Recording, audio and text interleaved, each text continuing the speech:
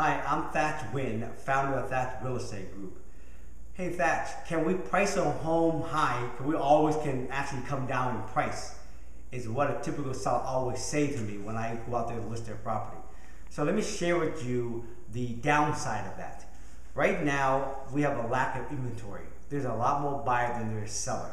So you would think that if you price it high, there's lack of inventory, you should be able to still, get your price.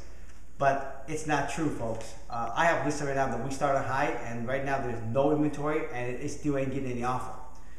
But at the same time, when you're in a market where there's a lot of buyer and there's a lack of inventory for seller, and if you price it right, okay, this is what could happen. We just listed a property, and we felt that we should list it for $465. Okay, we felt that we could have listed for $470. Okay, but we figured why stretch it? I think at that price, I think it's going to be competitive, and I think we can get a lot of showing through the home. And with that, I think there's a good chance we can multiple offer. Well, we list the property for $465, and within the first week, okay, we had probably 10, 12, 15 showing in the first week.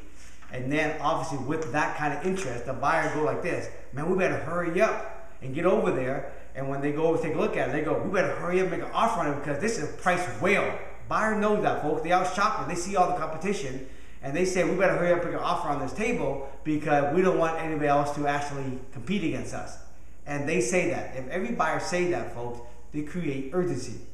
So what happened was we had 2 or 3 offers on this one property in the first, basically 1 week, and it ended up selling for like 10, 12,000 more than asking price, more than we were going to list it at $470. So that's the benefit. And that's also the negative. If you price it too high, you won't create that urgency and you won't create that multiple offer.